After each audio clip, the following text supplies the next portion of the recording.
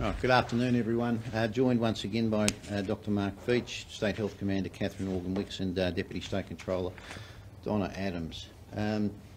Look, where I want to start today before handing over to Dr. Veitch to provide some more detail in terms of the contact tracking and tracing is just to say this, that Tasmanians should remain calm.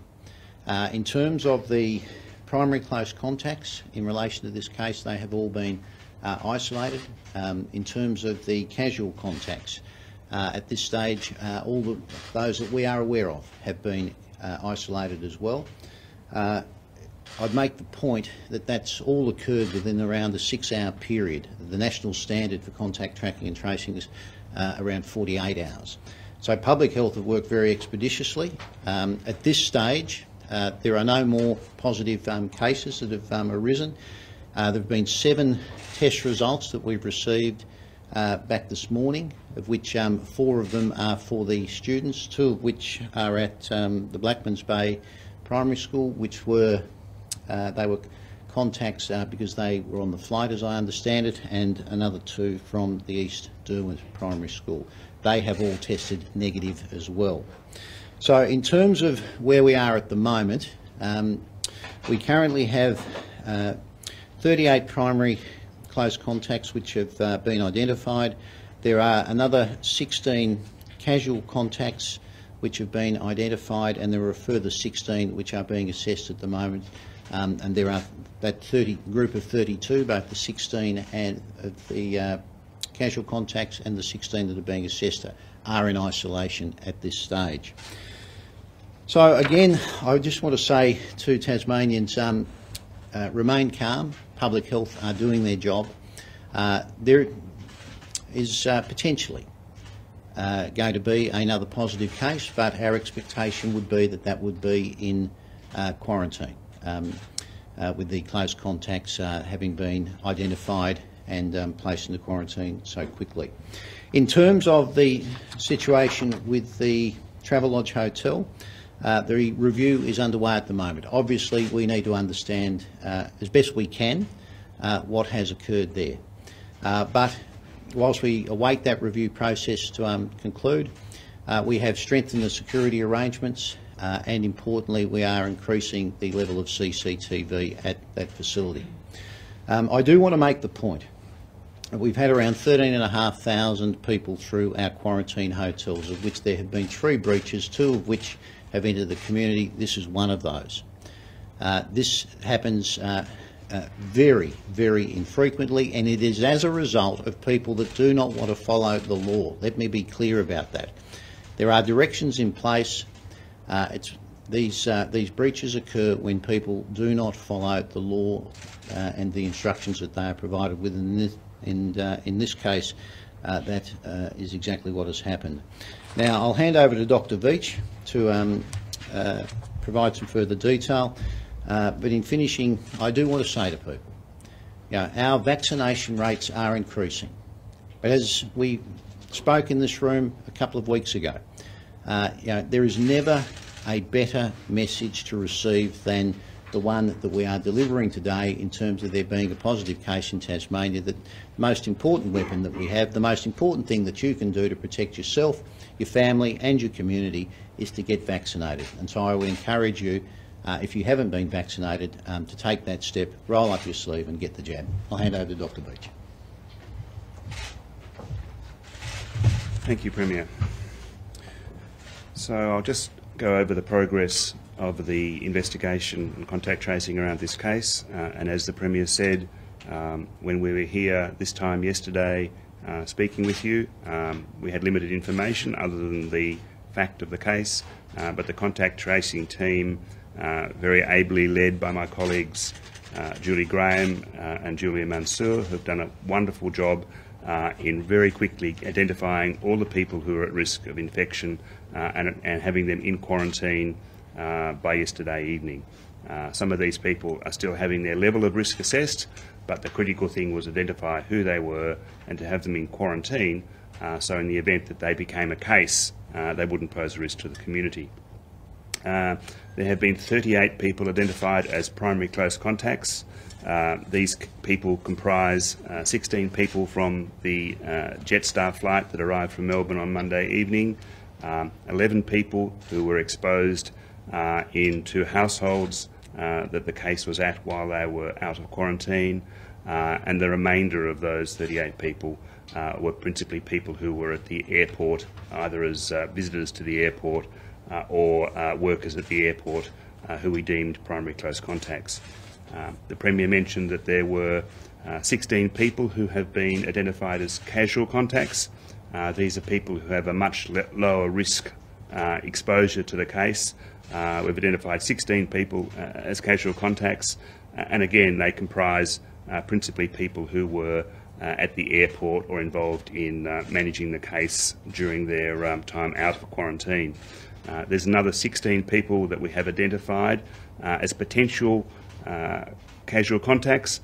Those people have been in quarantine since last night, and the public health team is working through those people with careful interviews to determine whether their level of risk requires them to stay in quarantine or whether it's sufficiently low that they don't have to be in quarantine.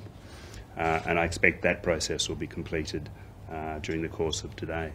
Really to reiterate, this response has been rapid.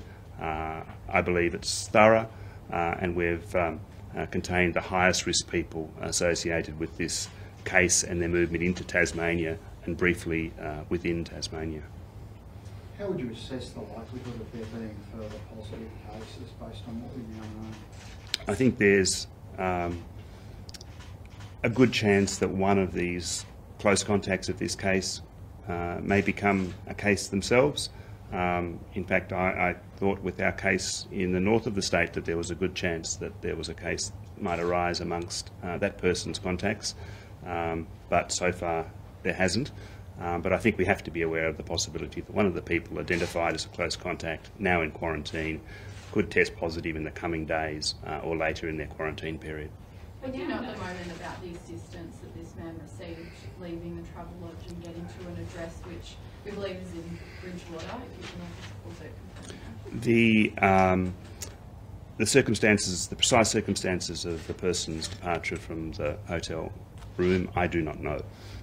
We do know that they were picked up by a friend and taken by private transport to the northern suburbs of Hobart, and we know who that person is, that they are in quarantine, so they didn't have any exposure to, for example, public transport.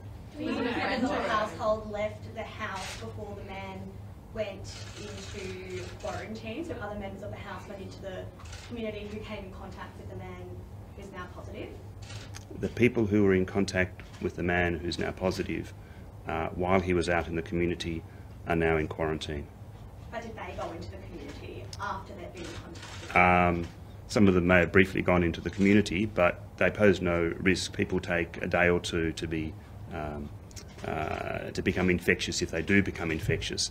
That was the point about this that the Premier and I have both made about the fact that these people who were close contacts were identified very quickly and put into quarantine before they could pose a risk to the community. That's what quarantine's for.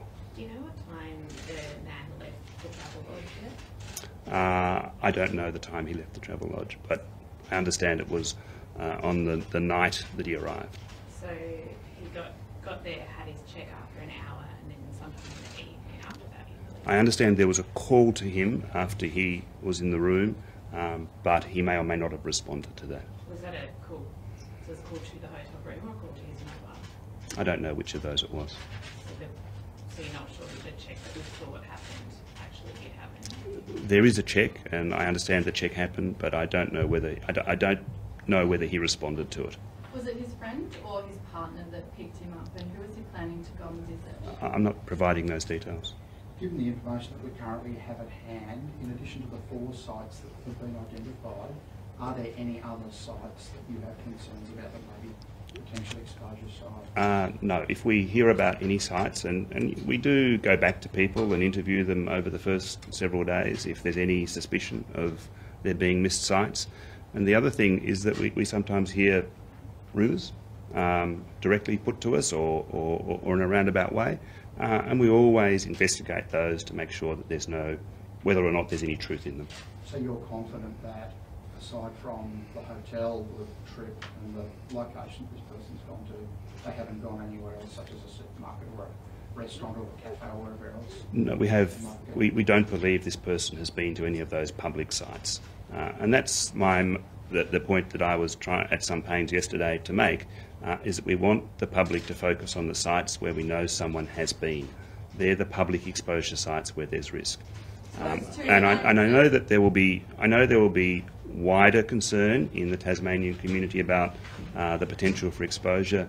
Maybe they might think that there's something we don't know. I'm fairly confident that we know the story, and that the containment of this person was very prompt. But people in the northern suburbs of Hobart, people more widely in Tasmania, may be concerned about risk. If you're concerned about risk and you've got a sniffle, please get a test. The health commander will shortly explain that there will be a testing bus located in, I think, Gagebrook at the end of this week for several days. So that actually also adds access for testing in the northern suburbs.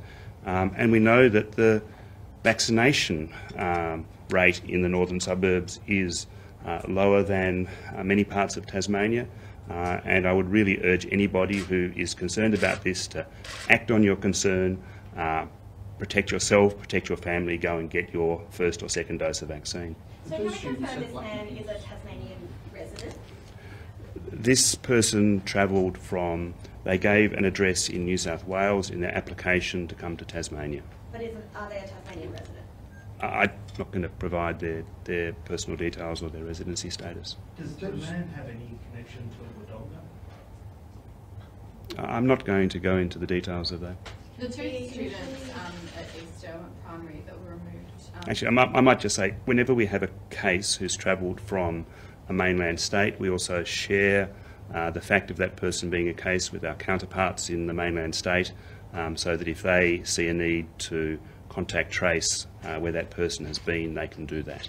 The two students from East Derwent Primary who have been removed from the school and since tested negative, are they also contacts from the flight, or can you indicate how they're contacts? They were not contacts of the flight. They were students who were part of the household groups that this person was connected with. So did those students get picked up from school on Tuesday and returned to school on Wednesday? I believe those students are what we call primary close contacts. So we've tested them, they're negative, they're not infectious. They're going to wait at home for a few more days, for 14 days, and they'll be retested as they leave. They pose no infectious risk at all at the school because they've tested negative already. And the two students at Blackman's Bay School, I'm just trying to understand, they've come from Melbourne and they've gone to school the next day? I'm not sure exactly where they were on the flight, so I don't know whether they were from where in Australia, but they departed Melbourne to come to Tasmania. And they've been tested negative. They're tested negative. They too will be required to stay in quarantine for 14 days. There's nothing untoward about them coming from Melbourne and being in school the next day? Look, as I said, I'm not sure of their origin, and in fact I don't even know whether they were at school. I presume they were at school. But remember that, that people can come into Tasmania on a flight from Melbourne and not be subject to quarantine requirements because they've come from a jurisdiction other than Melbourne and just flown through.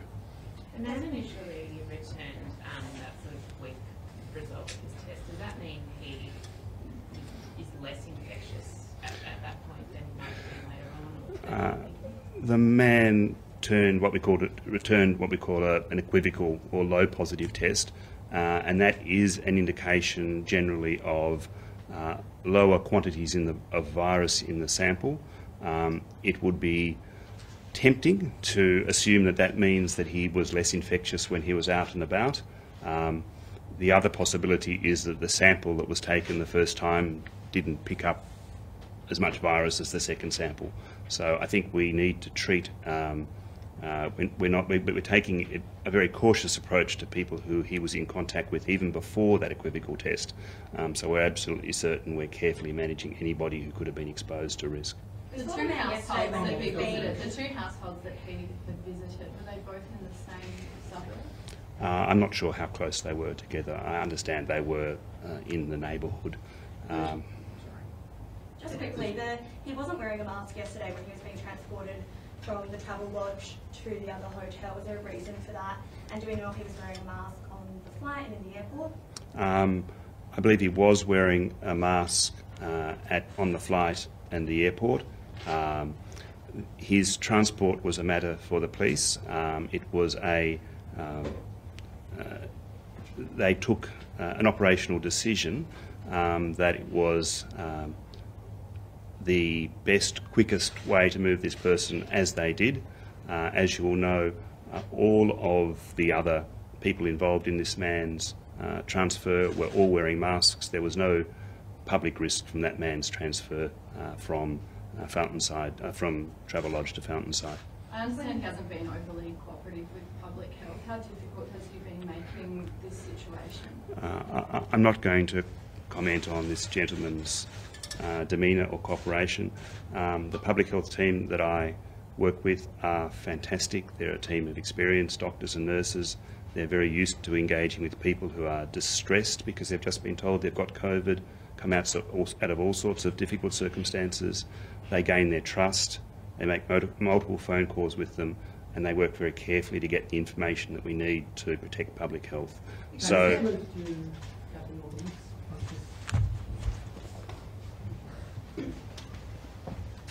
thank you, Dr. Beach.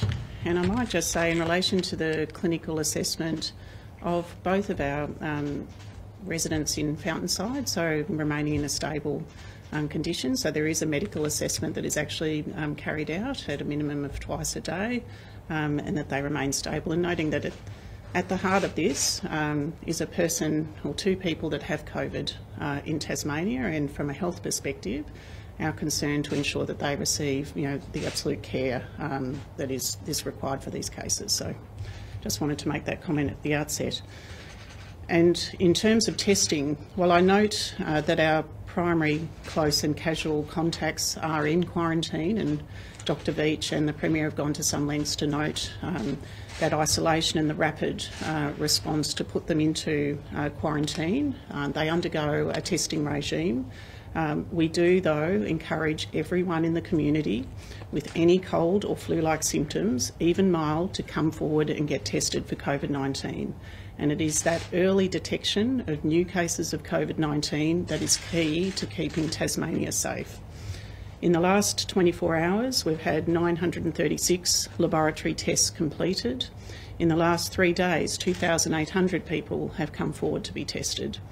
And tomorrow, mobile testing will be located at Chris Fitzpatrick Memorial Park, Tottenham Road, Gagebrook. Testing will be available between 8:30 to 3:30 p.m. No bookings are required, just turn up and get tested. And I also remind everyone that testing is available at the Macquarie Point Testing Clinic at 16 Evans Street, Hobart, with opening hours of 8:30 a.m. to 3:30 p.m. In Launceston, there remains a mobile testing clinic located in Newnham at the TasTAFE car park at 54A Allenville Road, Launceston, that will remain open this week from 8:30 a.m. to 3:30 p.m. In addition, the Launceston Testing Clinic, located at 246 to 248 Wellington Street, continues to be open daily. To book a COVID-19 test is simple. Please call the team at Public Health Hotline or go to Testing for COVID-19 and select Register online.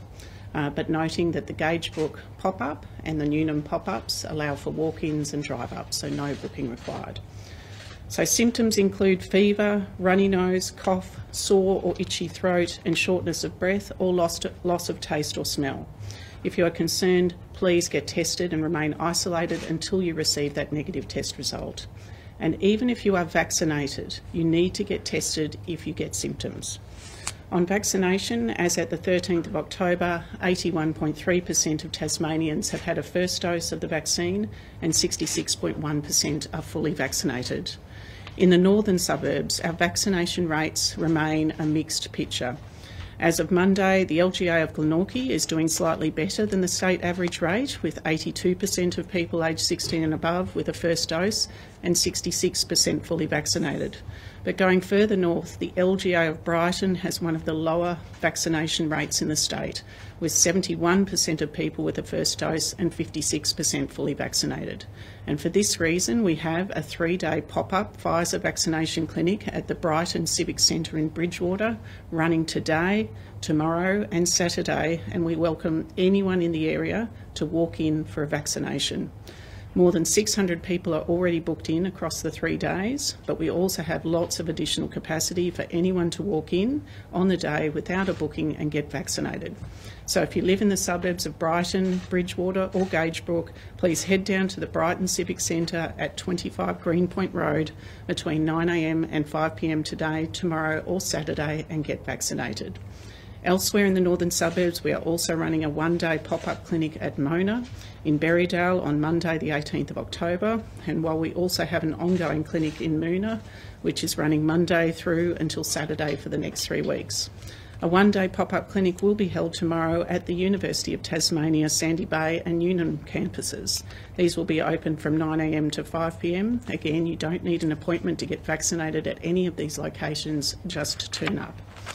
In terms of other vaccination options, as I've alluded to, walk-ins are accepted at all of our state-run vaccination centres. Bookings are still encouraged if you don't want to wait, but anyone aged 12 and over can walk in and get a Pfizer vaccination without an appointment. In addition to those clinics I've already mentioned in the northern suburbs, you can walk into the following clinics and get vaccinated between now, today and the weekend at Princess Wharf 1 in Hobart today and tomorrow for anyone aged 12 plus, and then on Saturday and Sunday we're running special youth clinics for people aged 12 to 17 and their adult family members. Hobart City Vaccination Centre on Elizabeth Street today and tomorrow, Launceston Door of Hope Church today, Oatlands RSL tomorrow, Friday the 15th of October, and Launceston General Hospital today and tomorrow. Now, this full list of state-run clinics beyond the weekend is available now on our website. And I'm pleased to say that the schedule for the mobile bus vaccination service being delivered in partnership with the Royal Flying Doctors has also now been confirmed. Starting on Monday, the bus will head to St Leonard's, Westbury on Tuesday, Strawn on Wednesday, Tulla on Thursday, Waratah, Beauty Point and Beaconsfield on Friday in its first week of operation. And we'll be releasing the full schedule for the first 3 weeks later today, and with details circulated by state and local government sources and through local community groups.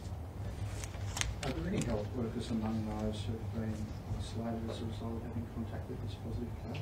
We have 4 health screeners who were involved in the operation at the border, who are currently in quarantine. And that list of locations, that's not the total list of locations, is it? Are there more locations to be announced with the buses? Yes, there is. So we'll have a 3-week schedule, and those locations are for Monday through to Friday next week.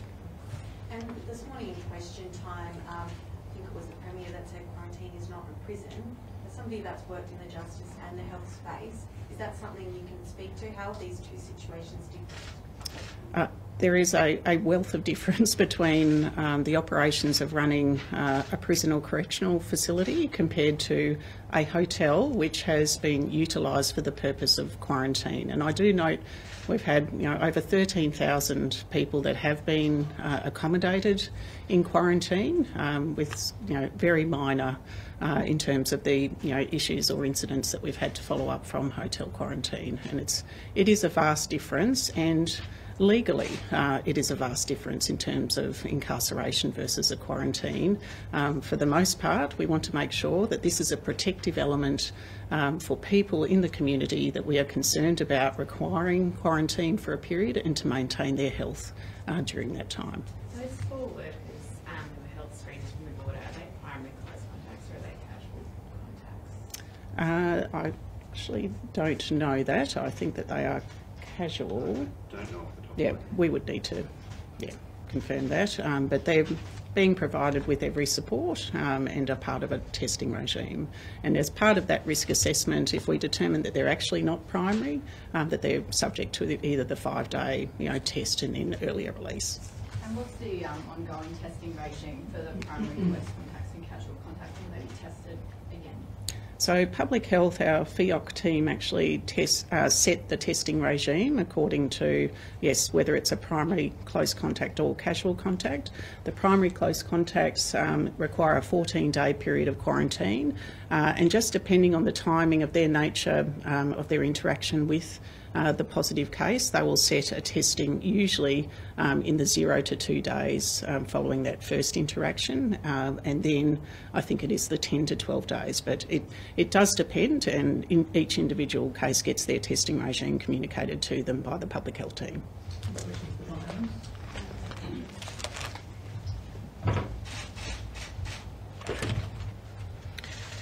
I think given the questions that we've had, if you're actually okay, I'll just give you some information around the applicant's application to actually enter Tasmania. The applicant provided a New South Wales address as his place of residence. He also advised as part of the application process that he'd been to a high level 1 area in New South Wales and Victoria. He sought to travel to Tasmania, stating he was relocating.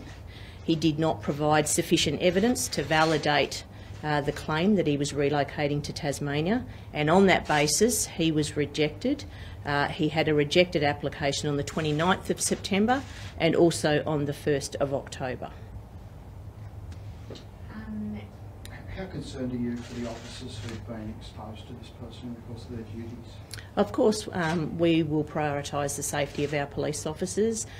We take a cautious approach when any of our officers are dealing with a positive COVID case. And as we did on the night when we got the initial result, we asked the officers to quarantine at that time and are then allowed public health to conduct an appropriate assessment.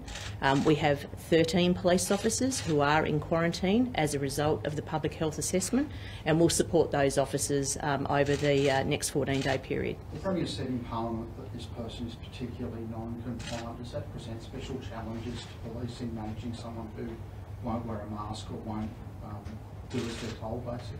Police officers are trained to negotiate with difficult people, and as part of that negotiation strategies, there are opportunities to obviously negotiate behaviour. In this instance, the non-mask wearing was to ensure that we got a swift and safe transportation of this individual to the Fountainside facility, and that was obviously part of the police officers conducting the assessment. The last thing we wanted was to have a physical grappling with an individual that's COVID positive to ensure he was wearing a mask. And is this person facing any further police action for failing to comply with directions? No, he's not.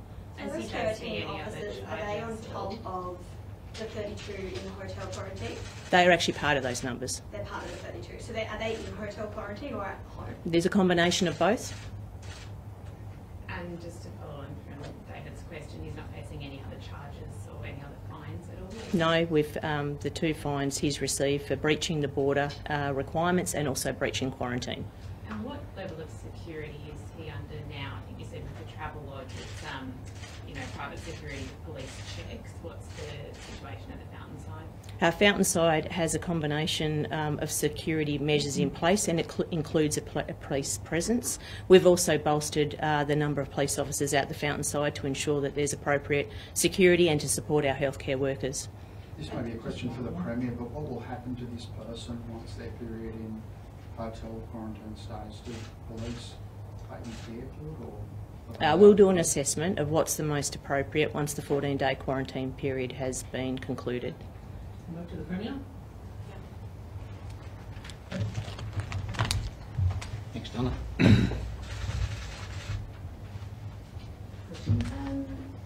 had a couple of issues with the travel lodge last year with fire alarms going on and people needing to move outside, and then it was taken away as a hotel quarantine facility and brought back on.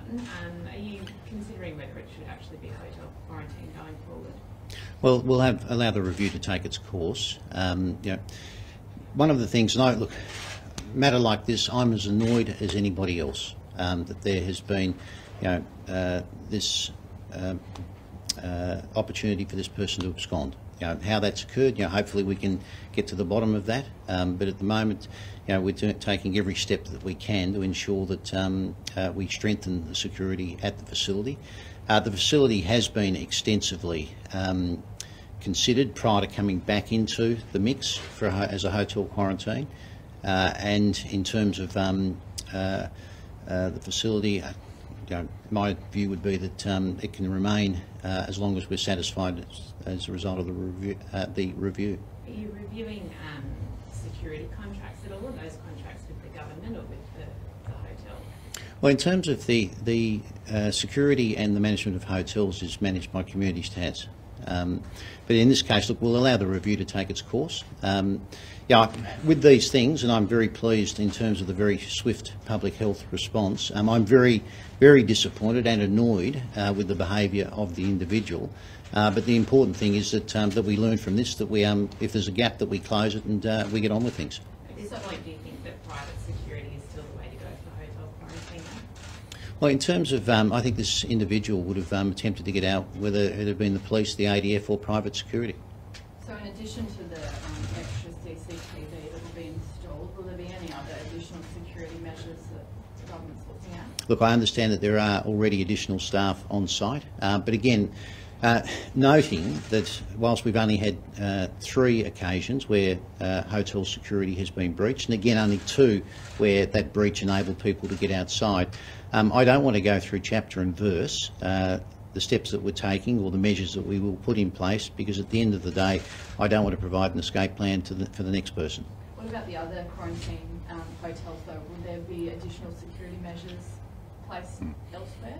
In terms of this circumstance, absolutely. And by this circumstance, where we have somebody that enters Tasmania without a valid good to go pass, under normal circumstances, that person would have been put on the next flight on that day and returned. In this case, the timing of their arrival meant that there was no next flight, so they had to be put into hotel quarantine. Now, this happens very, very rarely. But in those circumstances, obviously where we need to hold somebody that has come into the state without a valid good to go pass and they require to go into hotel quarantine, we will put additional measures in place. Is there anything more that can be done to stop people getting on planes in the first place without a valid GTG pass? Look, we have had people at airports informing them not to come if they don't have valid good to go passes. We initially spoke with the airlines to see whether or not they could manage that circumstance, and they declined. And as I've explained in this room on many occasions, Tasmania's laws stretch to our boundary. We have no valid laws that we can apply in Melbourne or Sydney or any other airport in the country. Is it likely this individual will be flown back to New South Wales, or how are we going to prevent him doing this again? Well, the first thing is he's COVID positive, and so that way he will be remaining in isolation until he's passed through that 14-day period and has provided a negative test.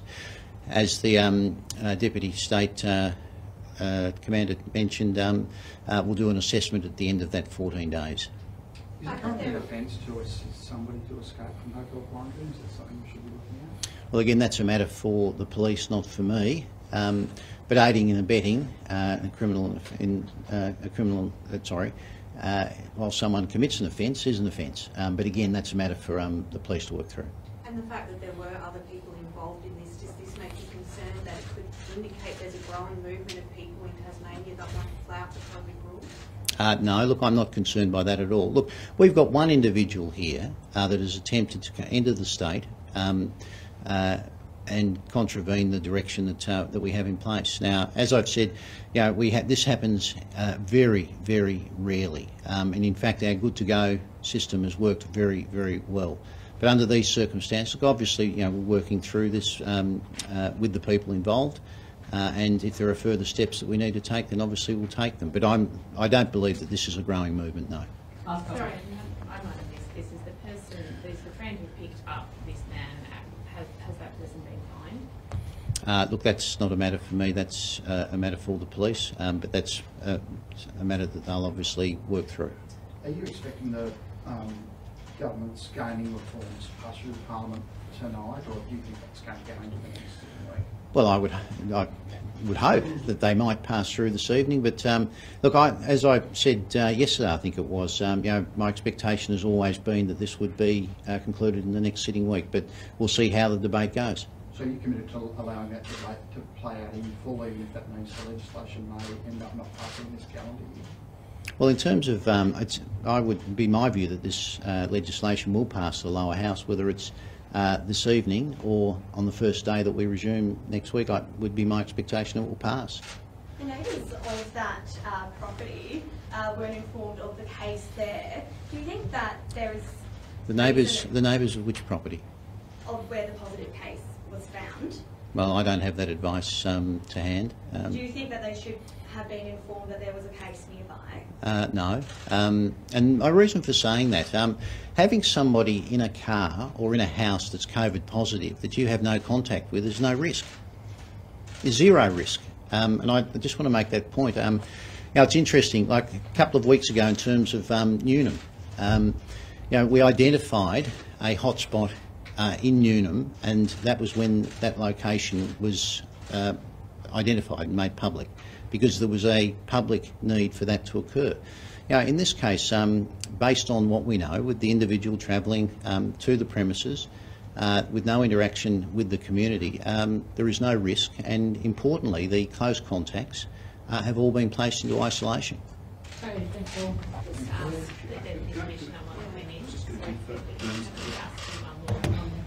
Just in terms of the friend who picked up the man from outside the travel lodge, is that person, have they been fined, or are they going to be fined? First and foremost, this is a public health response at this stage. We'll consider whether there was anyone else involved that assisted this individual once the public health response is concluded.